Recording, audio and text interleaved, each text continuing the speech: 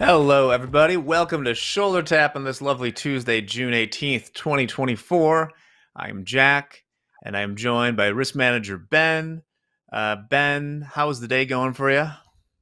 It's going well. Busy, but yeah, it's a good Tuesday overall. Excited to dig into some of our traders, what they're trading, how they're doing on the day, and yeah, looking forward to it, Jack. Should we jump right in? Well, yeah, I mean, Mick's gallivanting around Europe, so why don't we just get down to business? Unless there's anything you want to talk about on the board that's happening outside the cards, or.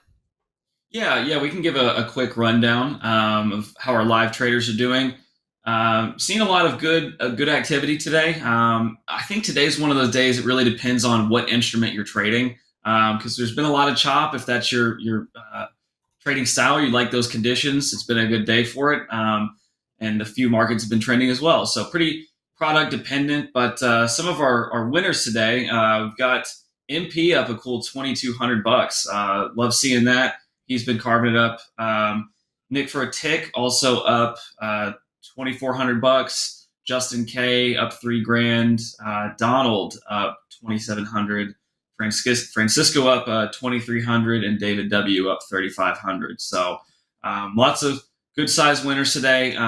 Happy to see a lot of those P&Ls steady. So they hit 2 or 3 grand and haven't moved much since earlier in the day. Today is one of those days and really one of those weeks, I think, with a market holiday right sandwiched in the middle of the week on Wednesday, and rollover and all of the other factors that go into this week. It's good to take money when you see it and bail out. There's no reason to swing for the fences this week. I know we've spoken a lot about that, but just to echo and reiterate that, like seeing people go up money in the morning and keep it all day long, not trade additionally beyond that. So, yeah, good stuff. We can move into some trading cards, do kind of some deep dives. First card we have today is going to be someone all too familiar with the Topstep TV audience, Okay. Dakota. We're going to talk about Dakota's account today. And I know Dakota's on often talking about his trading, talking about his strategies, his highs and his lows. But I thought it'd be helpful to go into some of the statistics and then some recent patterns that we've seen with Dakota as well. So if you aren't familiar with Dakota, I'm not sure how much TV you've been watching, but he's one of our excellent live funded traders. He's trading at 150K live account, trading with us from Utah, and was just on this morning. He talked about how he had taken that daily loss limit in his live account, had also taken daily loss limit on Friday. And so, really, for the month of June, we've seen a bit of a deviation from Dakota. Had some profitable days, but those days have been a little bit smaller than the daily loss limit. Whereas, especially in May, where he was just crushing the cover off the ball, having that higher DLL didn't really matter because he was taking home, 20 or 30 grand at a time. So slight change recently that we've seen, taking more frequent loss limits, but most importantly, not really outpacing those DLLs with the big winning days. So just an interesting trend there. But overall, Dakota's got 87 trading days completed in this live account, which is excellent. Very close to that 90-day mark. And the hold times look healthy, holding winners longer than losers. He's very good about letting those winning trades play out, scaling out of them, over a period of time and into profit. 60% winning days and 52% winning trades with a greater than one-to-one reward over risk ratio. That spells out profitable trading. So very simple formula. If you're winning more than you're losing, per trade, and you're winning more trades than you are losing trades, you're going to be making money. Dakota's a great example of that. It'll show 14 trades per day. Just the way the system calculates that, that's also scaling in and out. So it's not exactly like he's taking 14 trade ideas per day, but he's scaling in and out of those positions, as he talks about often when he dives into his trading strategies. So the numbers look good from a 1,000-foot view. But again, zeroing in recently, and particularly the trading activity for June, he's I think slightly red for the month of June, and we're going to have been in communication. We spoke with him yesterday about where the daily loss limit is at, about where the current risk parameters are set to, and we may be making a change to that soon. We want to see Dakota finish the month green, because I'm very thankful that he's constantly speaking about this. It's really important to look at your trading either by large quantities of trades overall or by trading months and even quarters. That's how you're going to get a really good perspective for how your strategies are performing,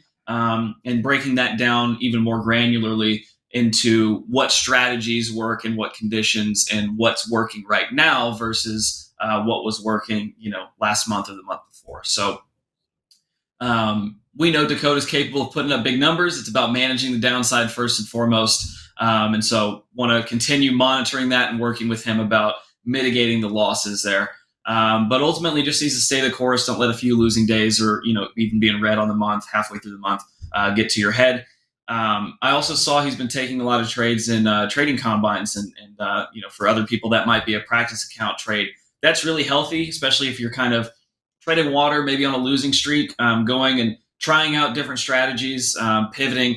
You have to be nimble. You have to be dynamic in markets because, again, what worked yesterday or even what worked in the morning may not work in the afternoon.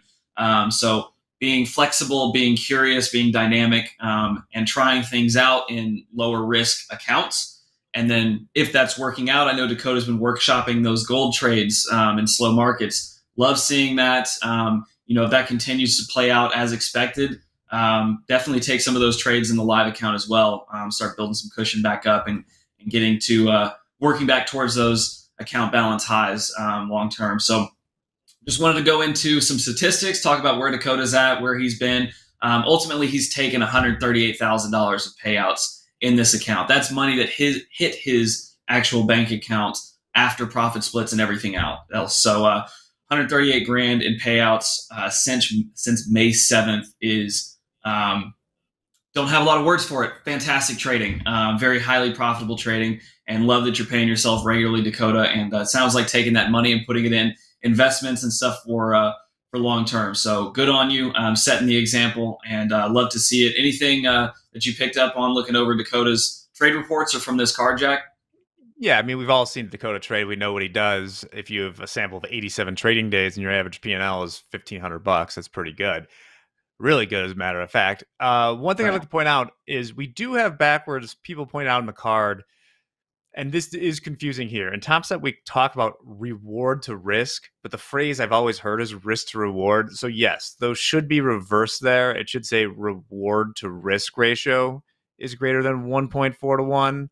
But I don't know about you, Ben. I always find myself wanting to say risk to reward because that's the idiom I've always heard it phrased as. So that's what he's doing there.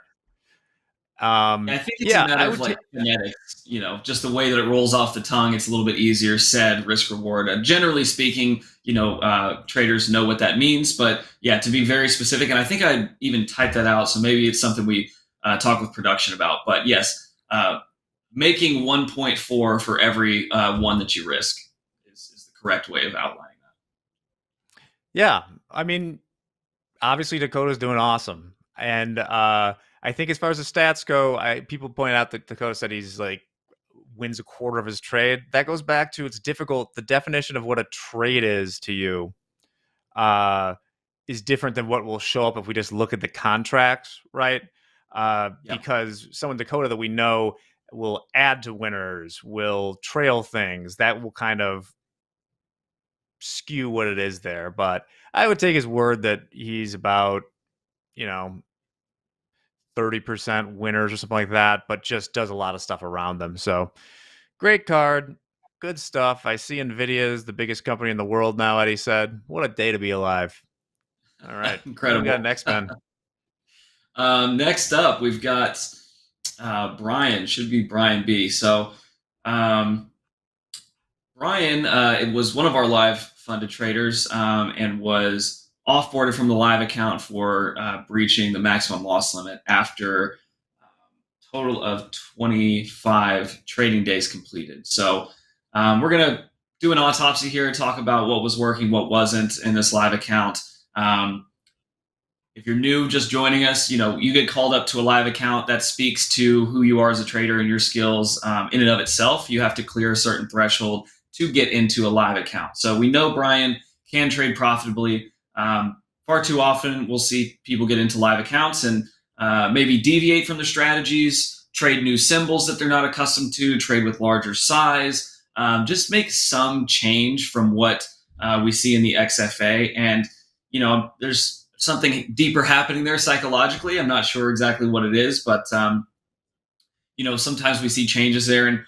And Brian has, changed from what he was doing in the XFA into the live account. And that's reflected in an average daily P&L that's negative. So losing on average $472 a day. The winning day percentage is, right around 50% at 44%. The problem is those losing days are overshadowing the winning days. So losing 1,900 on the average losing day versus only winning almost $1,400 on the average winning day. So that makes it difficult. You're, kind of on a downhill slope day after day when you're trading in that manner. But additionally, that reward to risk ratio, we've got it correct on this card, is 0.3 to 1. So only making 0.3 for every one that you're risking. You've got to be very, very highly accurate with your winning trade percentage. And while 62% is a good winning trade percentage for that type of reward to risk ratio, it's not going to cut it. You're going to be losing money over time. You're going to have significant, you might have a decent winning streak, but then you're going to, give all that back in one or two trades. So, there's a lot to say here, a lot of different things. I think one element that you can take away from this, Brian, if you're listening, is, when you eventually get back on the horse, whether that, I know you have some open trading combines, probably a good idea to take a break, but it's really important to not just manage your trades that you're in from a risk reward standpoint and kind of you want to win more than you lose. You need to manage your account from an account level. What I mean by that is we are trading futures contracts. They're highly leveraged. There is a massive profit potential. There's also massive loss potential.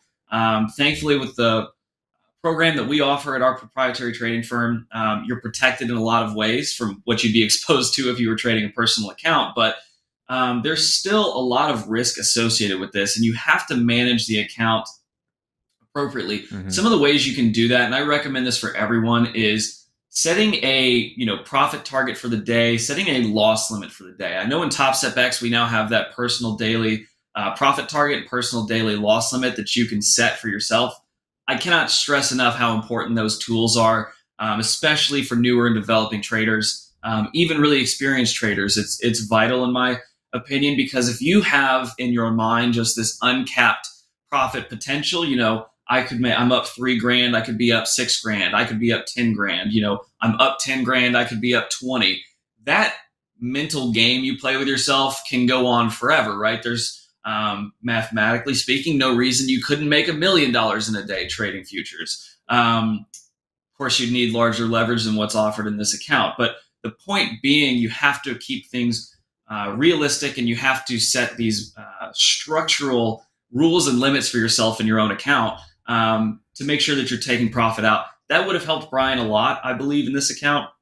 There were 2 separate days that he was up $3,000 and then up $4,000 on a different day, only to then take the daily loss limit of down $3,000. So having a $6,000 swing in the opposite direction, having a $7,000 swing in the opposite direction, trading accounts, it can be demoralizing, and it's also not only giving up profits, taking a loss on the day. So whatever that is, I like to keep it realistic. I advise keeping it realistic. If you work a job where you make, $150 a day or $250 a day, maybe set that as your trading target for the day. I'm not going to allow myself to, shoot for more than $500 of profit in the day. That will help you stay grounded, make sure that you're not, trading on tilt, maybe the other side of tilt, trading really greedily. So having a maximum number of losing trades that you take in a row, having a personal daily loss limit, all of those things can help you manage your account from the account level, not just on a per trade basis. So that's what I'd recommend going forward for Brian when he inevitably, gets back into the swing of things. Narrow your focus a little bit, figure out what's working, and then have the confidence to put those trades on that you have proven to us previously you can do in a profitable way. So had to offboard this live account today. We never enjoyed doing that, but ultimately, if you learn from it, it's a positive thing, and you'll be able to be better in the future because of it. So anything you picked up on from the trade reports here, Jack? There's quite a bit of There's content from this yeah, trading. there's a 3 day stretch that really killed this account. It was right. It's days 2, 3, 4, and the end result of the 3 days is Brian hit his daily loss limit on all 3 days.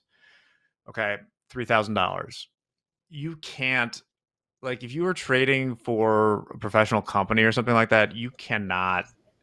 You have a loss limit. If you hit it the first day, you should not hit it the next day. You got to lower it to something like that, and you certainly should not hit it the third day. um, you're obviously not seeing it right.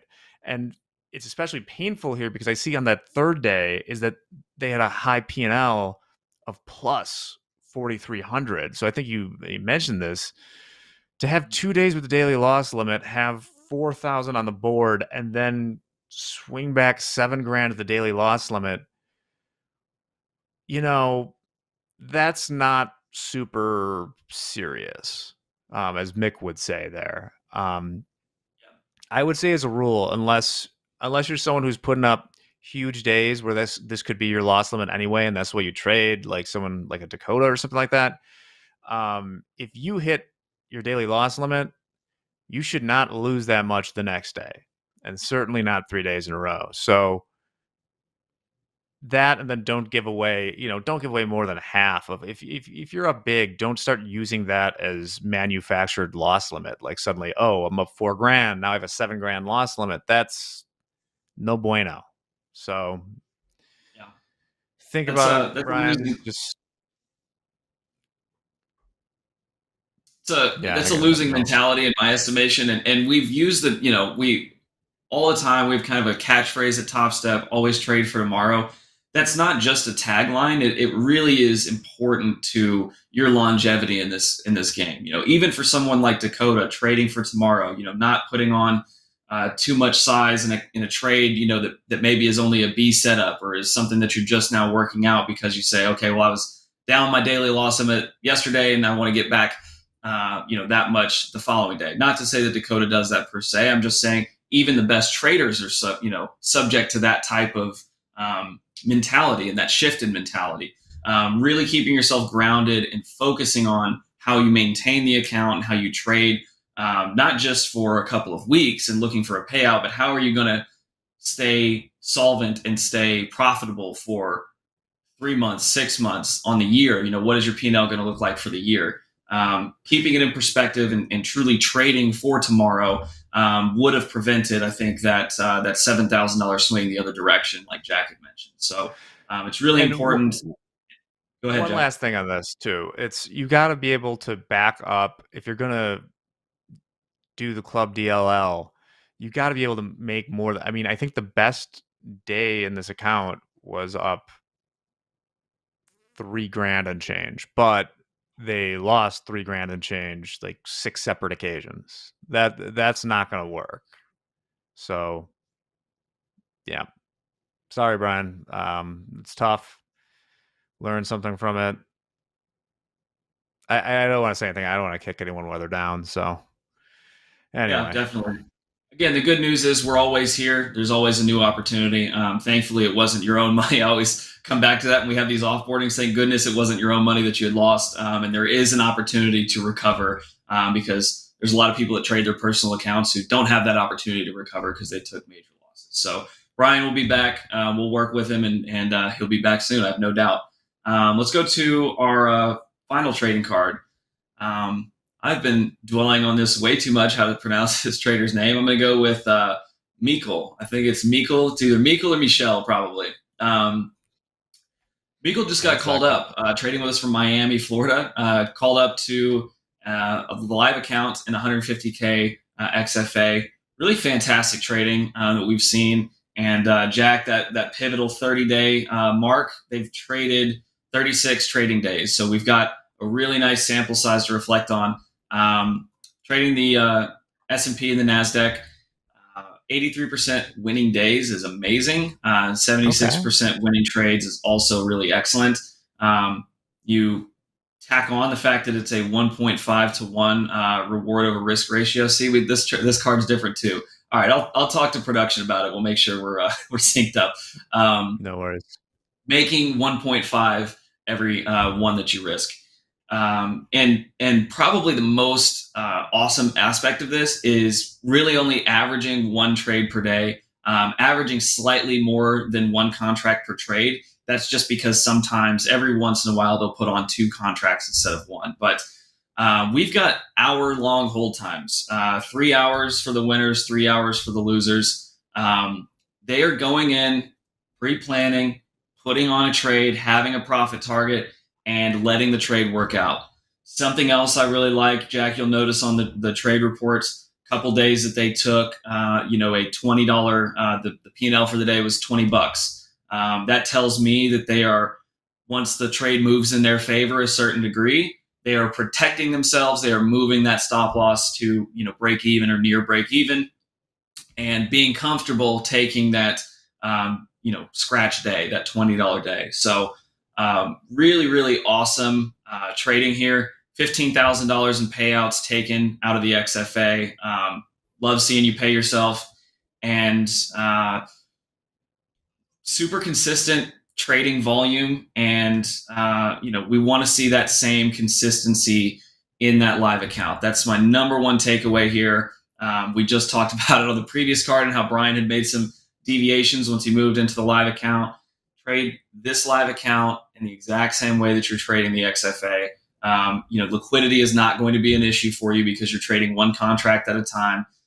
Go in, and really sky's the limit. You put up some good numbers, build some consistency in the live account. You're going to be getting a phone call from the risk team. We're going to be talking to you about how we can scale that trading up and how we can get you greater size, greater profitability in these winning trades, because certainly with this body of work in the XFA, you've proven yourself. It's time to move to the big leagues. We want to put live capital in your hands and help you scale that up to really take home a sizable paycheck as often as you'd like once you get past that 30-day mark. So, I know we're bumping up on time, Yeah. Jack. Anything you wanna pat him on the back too, or what else? Oh, yes, 100%. So the total contracts on the sheet, right? That's in and out. So if they had one total trade and two total contracts, that's trading one contract.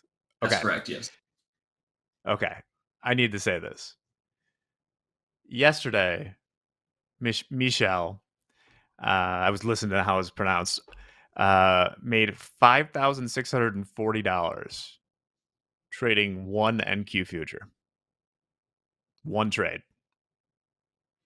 And then on the 13th, made $2,000 doing the same thing. That's Yeah. really freaking good. Like, this is a really clean card. Seems to protect the risk. Trades small, gives himself a lot of room. That's how he gets that moving the stops. Is how he gets to that high winning trade, winning day average. Uh, One contract. That is, we need an award for the best one contract trade. That's got to be up there. Yeah, That's just it's wild. it's awesome, man. You reverse engineer the math, right? How many points that you had to get out of one contract to achieve that P&L? I mean, taking big bites out of the market. Yesterday is a perfect opportunity for that big trend. You just catch. We had a Pin Sin who did the same thing. You just get on the right side of the market in a trending day, and if you can ride it out for a considerable distance, it's an amazing P&L. And so back to the point about leverage in futures, that's what can happen if you see the market well and trade responsibly. Way to hold that move. I mean, that is 280 points in the NQ to take one contract and then to just hold it that entire time. That's great. Nothing there. So good job, Michelle. Hope we size up and really get cooking. But yeah, Ben, thanks for joining. We got to end right about now because we have David Green and Dolby waiting in the wings right now to do group coaching. You won't want to miss that. We'll be back later with Power Hour. We'll be showing some quiz winners. It's going to be a good time for everybody. So stick around, and we'll be back with David Green just after this.